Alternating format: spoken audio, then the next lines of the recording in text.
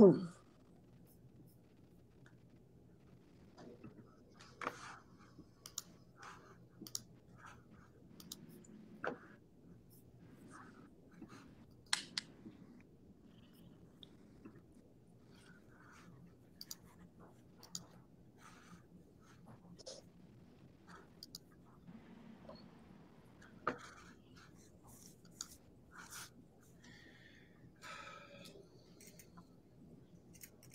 we missing some people?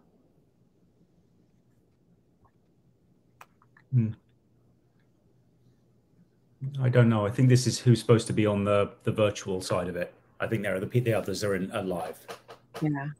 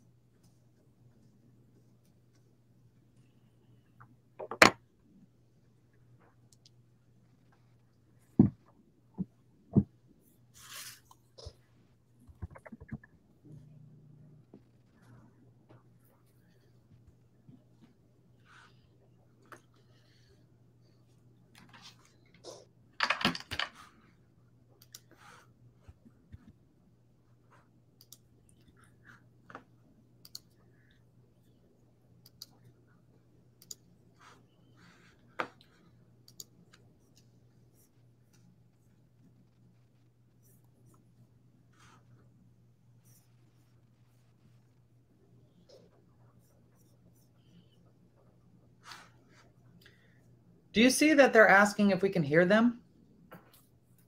In the chat, it says, we can hear you. Can you hear us? Oh, yeah. I do not see that. Yeah, no, I can see that. Yeah, I can see that. So I can say no. I hear them. I can just hear a murmur. They're on mute. They're on mute. Yeah.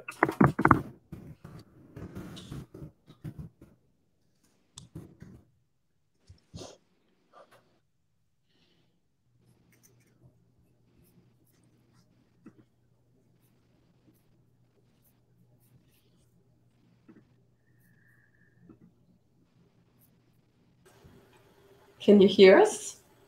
Now we can, yes. Hi. No.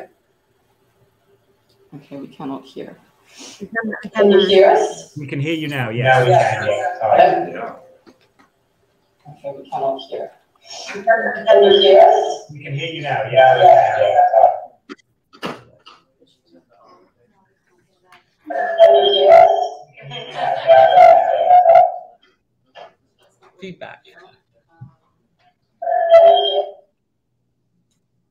You've got to mute the speaker on that one and have the mic on. I think I can already. Haven't I? Hi, Fran. I see you. If I mute the speaker here, she's us. Just the speaker. Yeah. Can you turn the volume down? Martha, Fran is one of my favorite people. Mine too. She came to DC when I was there. I don't know if you heard. Yeah. No, she yeah, oh gosh. You guys see that. It's great. If I mute, I'm not going to hear them. I don't think they'll hear us. We can hear you now. I'm not going to hear them. I don't think they'll hear us. We can hear you now. I'm not going to hear them. I don't think they'll hear us. We can hear you now. Something is wrong. Very wrong. Is anybody good with IT in the room? Yeah, he's not here anymore. I guess why do you need two running? You're running. This is to put on the screen, and this one is to have access to that. I can try and.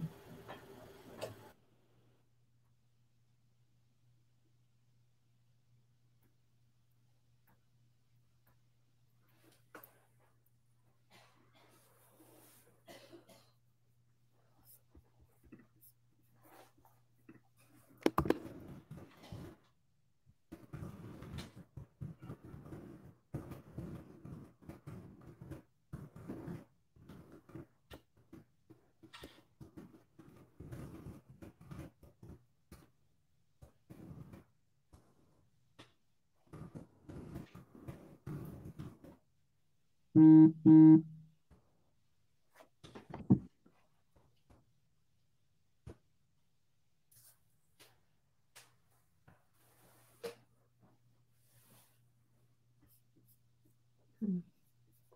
Fran texted me to say that they can't get it to work without hearing themselves. So it's causing a very big echo. Right. Can they hear us? Because maybe we can just talk and they can listen. Yeah, I'll ask that. I will ask that question. We could do this in 2 sections. We could have the virtual panelists talk, and then we could probably mute. We could do this in 2 sections. We could have the virtual panelists talk, and then we could probably mute. We could do this in 2 sections. We could have the virtual.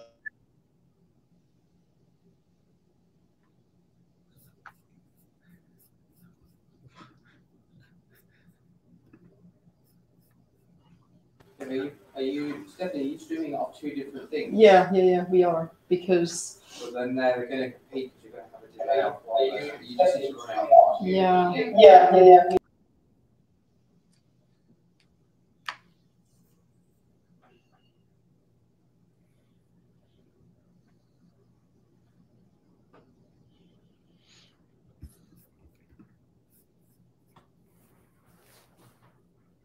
As you say, when they could put the questions into the chat feature and we could talk without hearing. Yep, Martha, did you see the NIH press release about the first NIH-funded phage therapy trial? Yeah, it's brilliant. With a quote from Fauci, which is pretty cool. So just so you guys are aware, we are broadcasting live to lots of people on YouTube. So I'm just going to start talking to them and asking you guys questions, because at least we can keep them entertained. So should we just quickly introduce ourselves to the YouTube watchers so that they're not just sitting there in dead space? So hi, everybody. I'm Will. I'm the director of the documentary. Diane, you want to go? Sure. I'm Diane, Mallory's mom. She wrote the amazing book that Will made his film about. I hope you get to read it. Martha? So I'm Martha Clokey. I'm a professor of microbiology at the University of Leicester. My research focuses on bacteriophages, and we've just opened the first UK bacteriophage centre.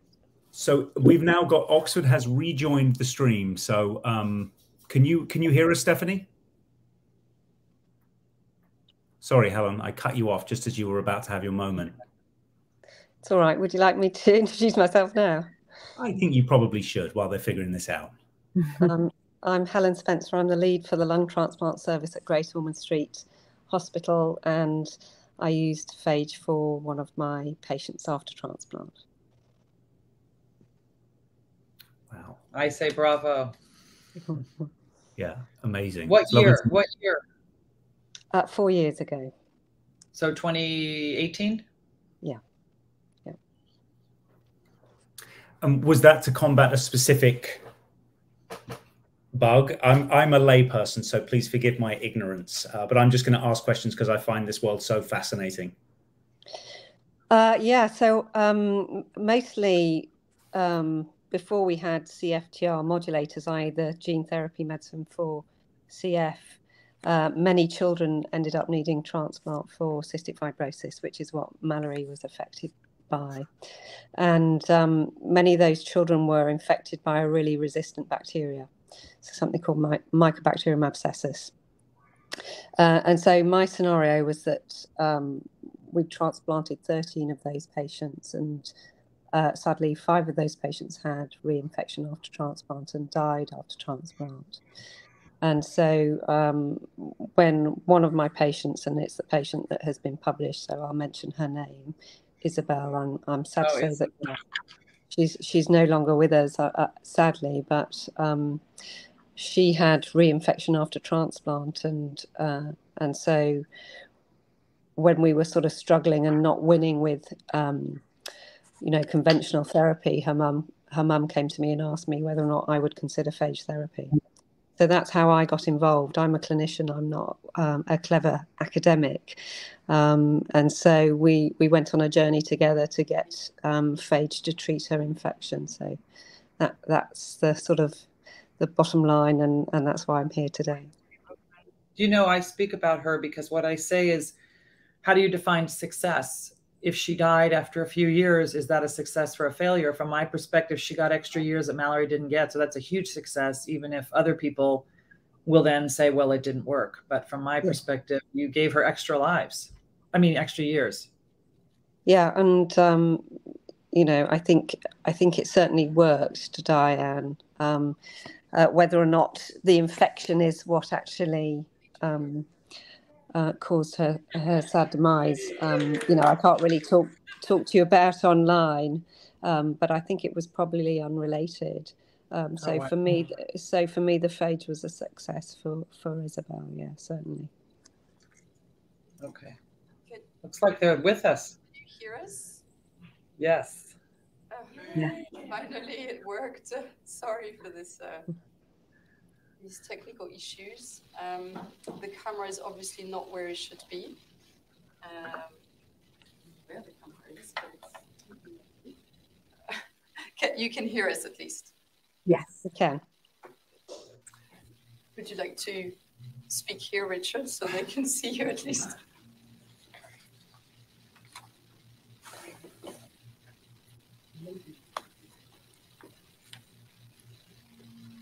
Okay, so my name's Richard James, Emeritus Professor, University of Nottingham Medical School. Taught about antibiotics, antibiotic resistance for 40 years, tried to develop novel antibiotics called bacteriocins, protein antibiotics produced by bacteria to kill others. Realized that phage therapy had a similar potential, so I call it these platform technologies that we could hopefully develop. And that's why I was very keen when Stephanie asked me to join Phage-UK to get involved. So I was supposed to provide you a brief description of the panelists, but I think given the time, we haven't got much time to go.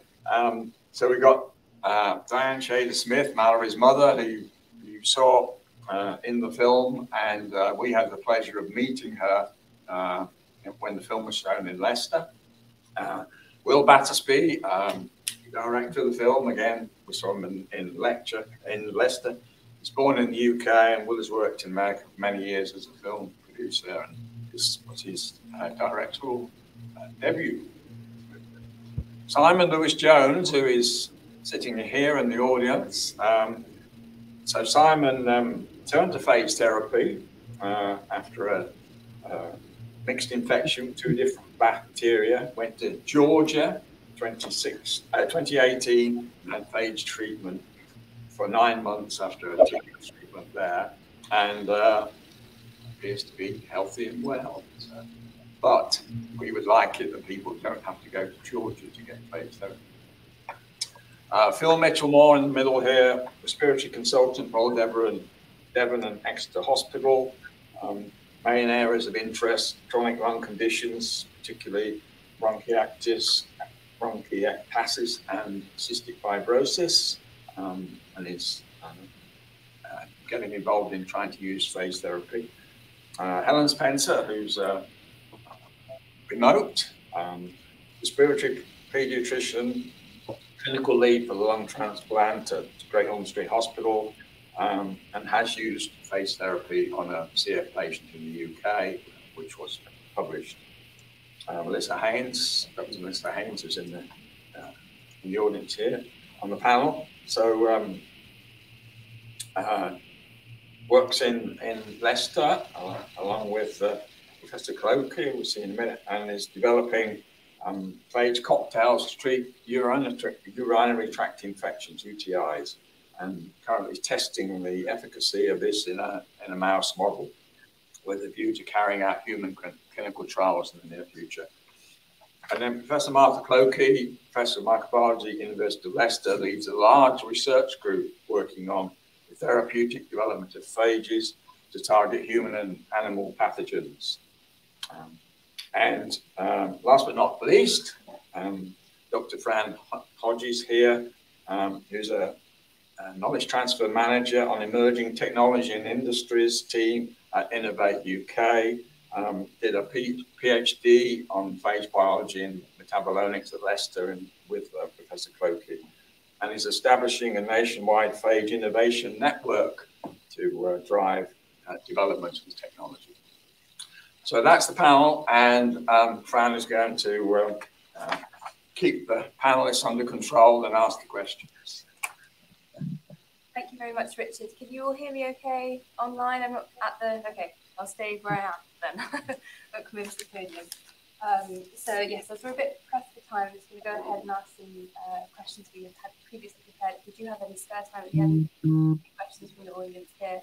But I'm going to start with Diane. Diane, lovely to see you again. I'm blowing you a kiss. So just wanted to ask you really about, since you've started sharing Mallory's story in the many different forms, the book, obviously the wonderful documentary, and the different talks that you give, what progress, if any at all, have you witnessed relating to opinions on both AMR and phage therapy? So much progress, it's mind-boggling and exciting and also heartbreaking, since it wasn't in time for Mallory. But when Mallory got her phages, there was no center in the United States devoted to phage therapy. Now there are 4, plus other major institutions are doing research. Companies are developing phages. They're developing products to work with phage therapy. They're going after biofilm. And the UK, Australia, and the US are all talking to each other. So that's also progress. Watching what you guys are doing in the UK, hearing Dr. Spencer talk about treating a patient in 2018. I think Mallory was the first patient. I know she was the first patient in the United States to be treated with phages in 2017. And since then, there have been wonderful examples of anecdotal use. And then the most exciting news of all is that the NIH has just announced the first ever NIH-funded clinical trial. And I'm extremely proud to say that Mallory's Legacy Fund, which came from monies raised from friends and family who wanted to do something to honor Mallory's memory, made the inaugural grant. So there's a lot that's been happening. And plus, everything that's going on in Martha's lab is pretty exciting. Yeah, but I don't want to talk about that. I'll let her talk about that. Thank you very much, Diana. I was absolutely thrilled to see that news, the NIH-funded trial announced only this week, I think. Yeah. Really great. So we're going to move on to Will now. So, I mean, Will, I've seen this documentary a number of times, and it's equally moving every single time I watch it. I think everybody in the room can agree that it's a masterpiece in storytelling, and it really just does such a wonderful job of telling Mallory's story and showing you who she really was and everything she went through. And we just wanted to ask, when you embarked on this project, what kind of impacts did you anticipate Mallory's story having? And has the actual impact been different from what you expected? It's been very, very different. You know, I really didn't set out to make a film that would be so wholly embraced by the scientific community, the academic community, the US government, the UK government. Sorry, it's very nice to see you again, Fran. Sorry. You know, I was completely mesmerized by Mallory's story when I read the book, and I just thought this would be an opportunity to kind of do something slightly different in the documentary space and actually tell a very cinematic story, you know, but a sort of classic American coming of age story, you know, the twist being that, you know, the girl at the center of it knew she was dying. So I set out to make quite a very sort of populist movie, right? And you can sort of, you know, you can tell from all of the musical choices, and, you know, I really wanted to sort of, you know, draw people into the emotional journey, you know, and I thought, you know, it'll have a lot of impact, you know, it'll kind of, you know, it'll give the sort of the general public a sense of, you know, what CF is. I knew it would be embraced by the CF community, and we really thought that was going to be the kind of big core audience for the film. I mean, what's been completely humbling and very gratifying is, you know, that it's been really picked up both by the, you know, the phage scientific community and by the AMR community at large. And, you know, Diane has been sort of, you know, I think traveling the globe is, to put it mildly, with the book, the film, her talks, you know, and to, you know, it's so gratifying to have the film being used in a way that, you know, to support all of your work, which is so, I find it so extraordinary. So yeah, it's been fantastic. I think it's really special to have such a wonderful story with that, but tells so many different stories just with one movie, let alone with the book as well. So it's really special. It's really special to be able to hear it. And so we're going to move on to Simon now. Thank you very much for joining us here today. Yeah, that's my experience with phage therapy was back in 2018. I developed a series of UTIs, weren't particularly treated very well, which went to a prostate infection. Prostate infections need long courses of antibiotics. Unfortunately, for my prostate infections, I had a lot of skin infections. I probably had about 20 courses of antibiotics in that 18 months. During those courses, I had a couple of rounds of C. diff. So the prospect of going on antibiotics for 4 or 5 weeks when I've had a couple of courses of C. diff didn't particularly go down very well with me, and I could last 12, 14 days on oral antibiotics before I was approaching C. diff and gut issues. Various talks with microbiology teams and see neurologists, they all kind of held their hands up and went, "We don't really know what to do with you." Well, that's not very helpful. And then through my own research, I managed to get in touch with the clinic in Tbilisi at Eliava. I was fortunate enough that I had some life savings that I could invest in my treatment. My parents and a few friends and a few doctors were like a bit surprised, but I was like, what choice have I got? I wasn't really ill, fortunate at the time. I took the step quite early on to go over to Tbilisi. Managed to get the test beforehand by shipping them over, by shipping samples over, which is not easy. And then spent 2 weeks in Tbilisi having oral phages and having suppositories. Sent me on my way, and then I had about 9 months remote treatment. And, you know, testing every 3 months, sending more samples off, sending more samples back, doing a couple of microgen tests in the US as well, sending those off. And after about 9 months, the Enterococcus bacillus that I had was, you know, eradicated. And I don't know where I'd be without phage treatment now, to be fair. And still, with having C. diff and the antibiotics I take, it's not taken lightly. I've got to carry it. It's safe to say that receiving phage therapy is a huge impact on your life. Yeah. It's also safe to say that having access to it in the UK we've made life a lot easier, yeah. So we've been lucky enough to hear from several patients, most recently from Mallory, unfortunately, but from Simon here today. So now we'll move on to hear from some physicians. We'll start with Dr. Phil Mitchell, who's here with us today. I thought you were hoping to use phage therapy for several patients that were treated with severe lung infections. How are you finding the process of accessing phage therapy for these patients? Describe some of the challenges that you're having. Yeah. So there's 4 patients that I'm working with at the minute in Exeter who have a condition called bronchiectasis. So it's, I guess you'd say, like a cousin condition of cystic fibrosis. Patients have sort of difficult and hard to treat infections and very high antibiotic burden. But these patients are interested, they are keen, and despite what's happened in the past 2 years, not remotely put off by the thoughts of having viruses put into their lungs. One of the patients, we've got isolates from their Pseudomonas, which we've sent over to the Citizen Phage Library, which has been set up by Ben Templeton, who's here in Oxford today. And in the laboratory found over 60 phages, which in the lab work against the isolates of Pseudomonas from this patient. So that's hugely exciting, knowing that these phages are literally just across town from the hospital.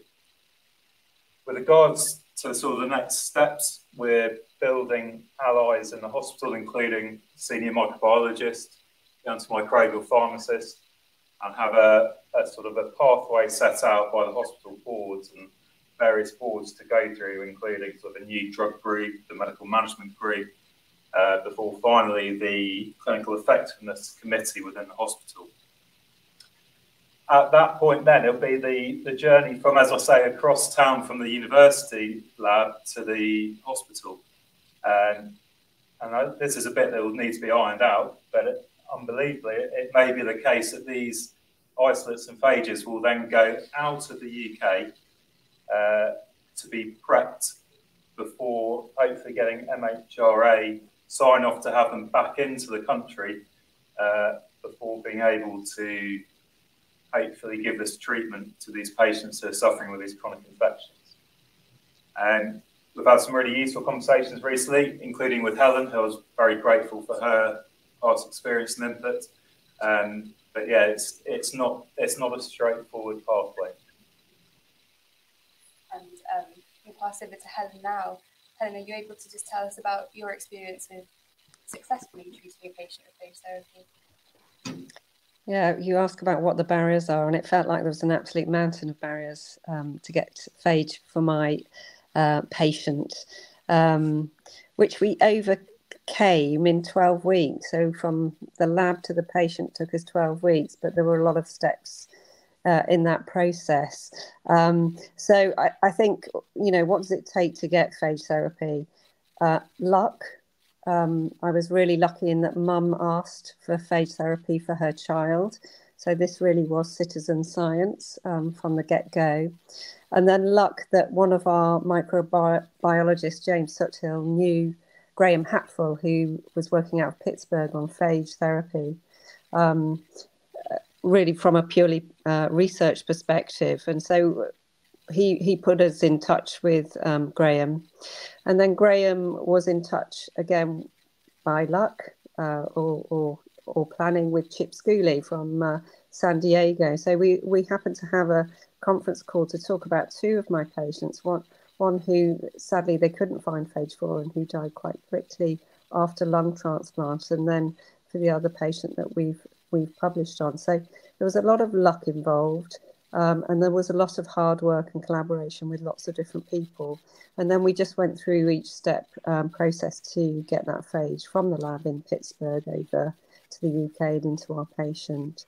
And in terms of those steps, so there was sort of the GMP practice for producing a medicinal product, which the University of Pittsburgh had to do. We had to speak to the sort of health and safety executive at NHS England about importing phage therapy into the UK. We had to go through the process of working out whether or not it was genetically modified. And then once we got it into the UK via the MHRA, we then had to go through our own sort of steps and barriers, which included going through ethics committee, going to the drugs and therapeutic committee, our cell therapy lab, and Kimberly Gilmore was fantastic in taking those phages from a sort of vial and then prepping them up for our patient. The pharmacist, Katrina Ford, I have to mention, she went through all of those steps and worked pretty much full time for those 12 weeks in getting that phage for my patient. And then, of course, my wonderful patient and her family who consented to undergoing the procedure and agreeing to take that step to try the phage therapy when all other conventional therapy had failed. So it took 12 weeks, but it took a village of people to make it happen, is what I'd say. And it was successful for a period of years for my patient. Thank you very much, Helen. I think it's safe to say we've got quite a diverse board on our panel today, which represents probably only part of the village that it takes to really move phage therapy forward. And somebody who sits in a very interesting position is Dr. Mal Haynes of Thunderverse at the interface of medicine and academia. We've heard a little bit from Simon about how phage therapy helps cure your infections, your chronic UTIs. Can you talk to us a little bit more about your work and the impact that phage therapy can have on patients with urinary tract infections? I guess the main thing is just coming from a unique background as someone who'd done research lab work, who became a medical doctor, who then carries on doing research. I kind of had that understanding of the biology and what needed to be done from a lab point of view, and I kind of ran with that and realised that actually this is a great thing that could be used clinically, and you're just looking at all the barriers in the UK, and a lot of it is the fact that there are no strict criteria, there is no clinical trials, there are nothing to base it on. So I guess that was kind of my inspiration for, right, we've got it working, as you said, in a lab, and we proved that it works in a lab on a collection of strains that my main part of it is looking at antibiotic-resistant infection, specifically UTIs, so urinary tract infections, and then saying, right, so we can prove that we can get a collection of those, this works in the lab, now we're going to move it forward. So what we're currently doing is doing some animal studies to prove that it works in a biological setting, and then what we're hoping to do, and in the process of getting support for, is to do a clinical trial, which there are very few clinical trials that have been successfully completed in phage therapy, and somebody's got to get the ball rolling, and we're going to try.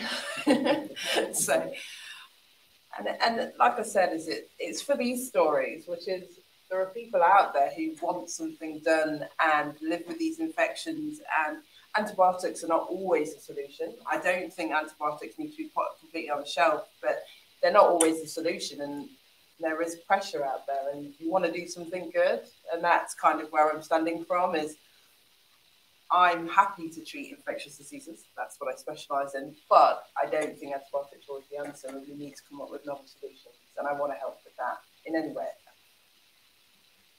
Thank you very much, Martha. And finally, moving on to Martha, who now works very closely with. I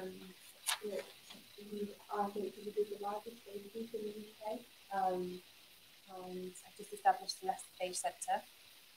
So as a leading researcher in the field, can you sort of tell us how the interest in phage therapy has evolved over the last few years, and sort of the key role that the relationship between academics and physicians plays in delivering it to patients?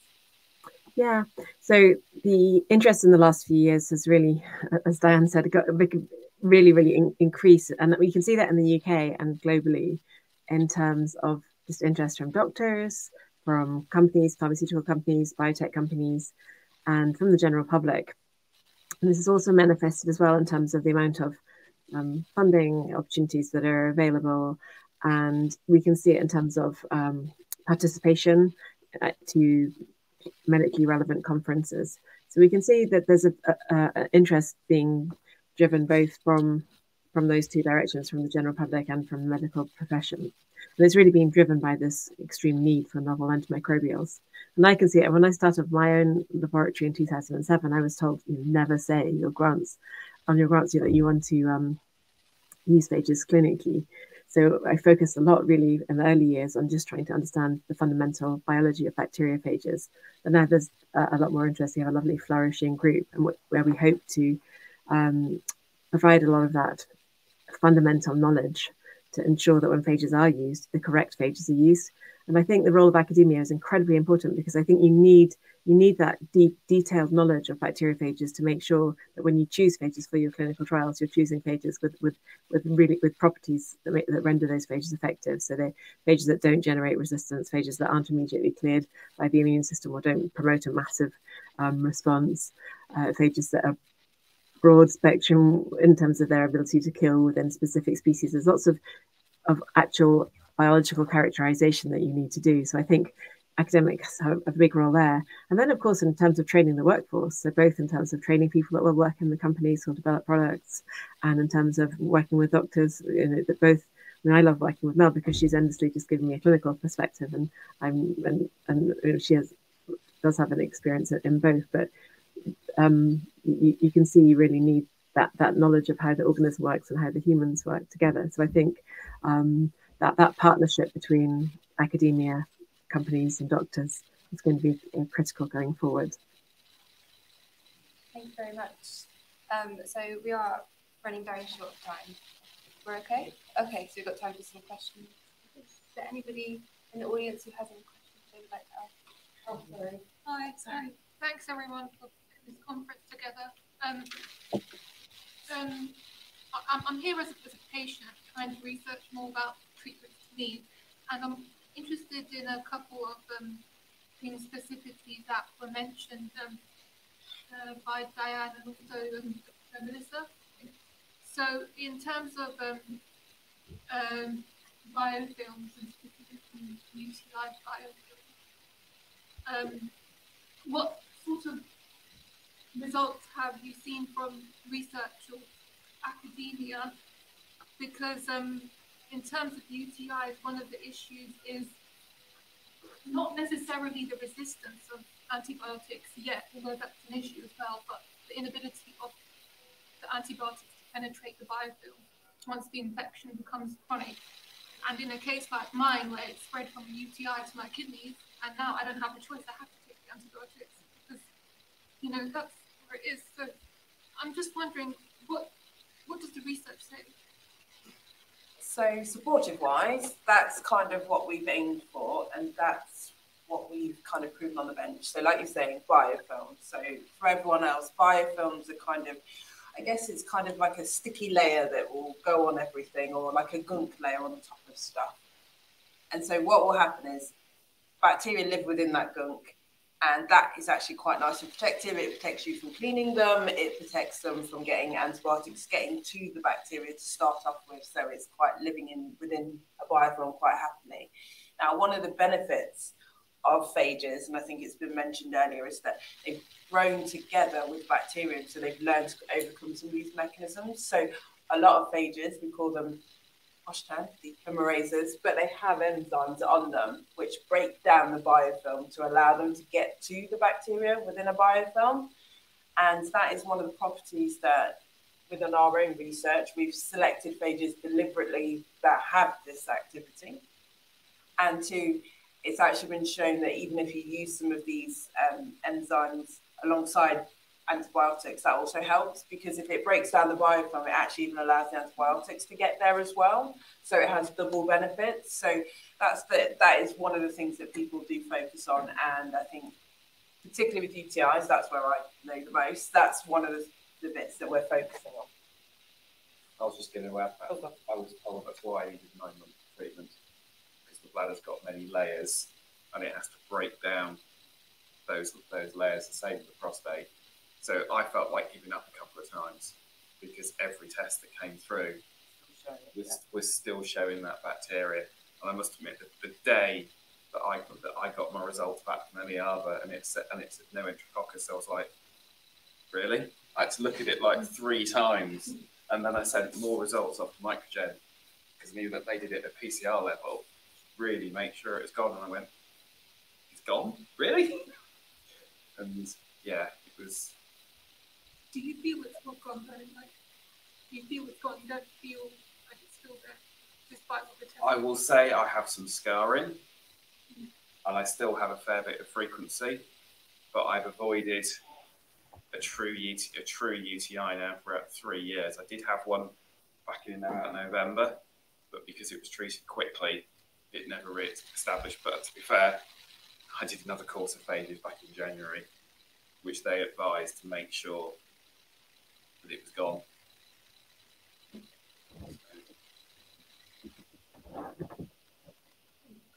David Browning with Fixed Phage. I'd like to commend Phage-UK and the panel for delivering a real compelling call to action today. So thank you. And my question is, how do we galvanise the UK phage community and beyond to really get together and start addressing the challenges that have been discussed tonight as well? So are you planning follow-up forums? And many of us would be very keen to get involved with that. I was going to cover this in the closing remarks. So Phage-UK is now 1 year old, have made reasonable progress. All right. Okay, what were the aims? To raise awareness of phage therapy in the UK, to form a network of UK clinicians and phage researchers to build traction and work together on the sourcing and production of phages and to facilitate their therapeutic use. Currently, that network consists of 45 clinicians in 18 different NHS trusts in the UK. I think it's been very interesting that virtually everybody who emails me is so excited about the possibility of having something like this. They're very willing to join. The third aim, to work with a focused group of clinicians to establish a standardized framework for the safe and successful use of phages, making use of the current legislation in the UK. So 18 of the network, 45, have agreed to join the Phage-UK clinical group. It had its first online meeting just over a week ago, and we've started discussing how we can do this. So I think that's very promising. The fourth aim, to work with clinicians and regulatory bodies to ensure a suitable regulatory framework is available to facilitate clinical trials and wider access to phage therapy in the UK. And finally, to facilitate the availability of GMP manufacturing facilities for phages in the UK.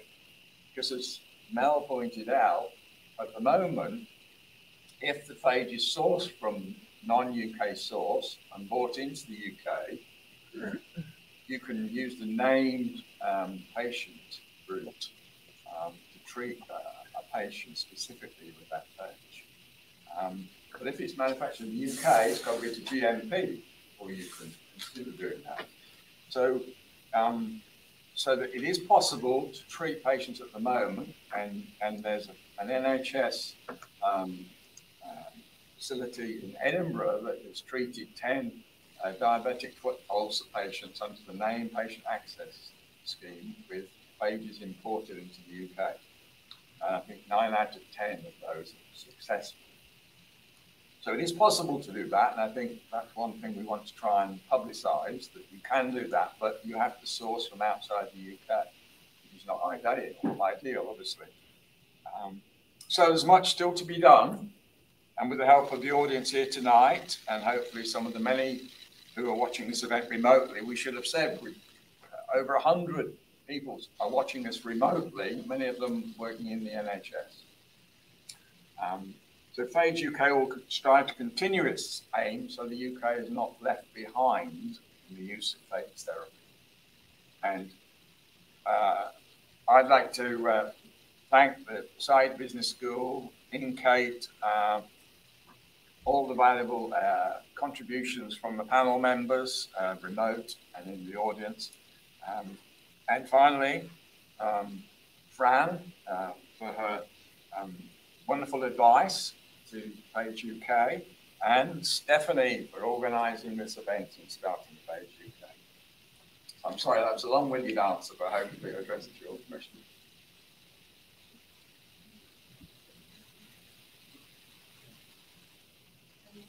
Thanks very much, John. Yes, I think in the networking section, definitely around that. After the section we discussed, and we keep you on the way up. Yes,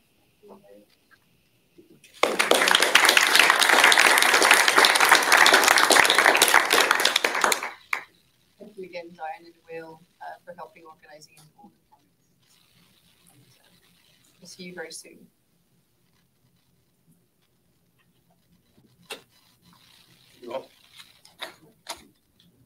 Okay, thanks everyone. Thank you. Well.